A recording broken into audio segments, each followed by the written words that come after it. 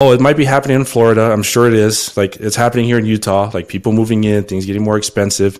But you're talking about a kingdom. You're talking about a race, a nationality that has its own culture, its own language, its own people, its own money, all native to that land. Correct. And having that culture like diminishing because everyone's moving away. Like, you're talking about land that was once theirs, that is no longer theirs because it was owned, To compare a race, a culture, a language to Florida or Utah or California, very way different.